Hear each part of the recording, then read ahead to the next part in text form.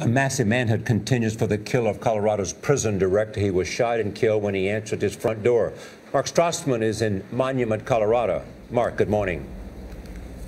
Good morning, Charlie. FBI agents have joined this investigation into a murder that has jarred people here in Colorado. And when it's light again, local police will be searching the thickly wooded neighborhood where Tom Clements lived and died.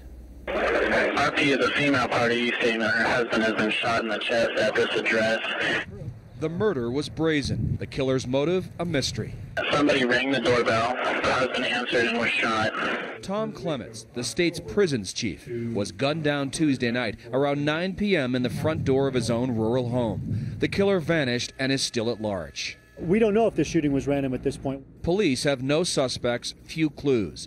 Just a report of a boxy two-door car seen parked nearby with its engine running and no one inside. Clements, 58 when he died, was a career prisons chief in Missouri and Colorado.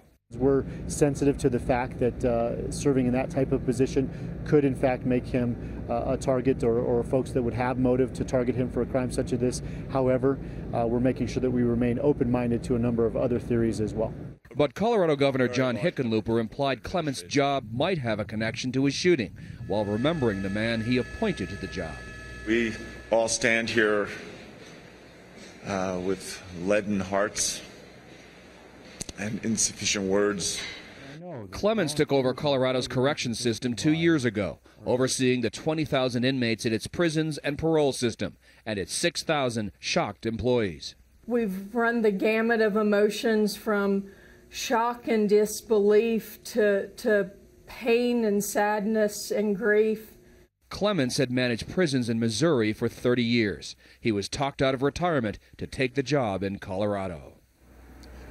Colorado's governor says he doesn't believe the Clements killing was part of a larger attack against his cabinet, but as a precaution, Charlie and Nora, there is now added security for the governor and other high-profile officials here. Thanks, Mark.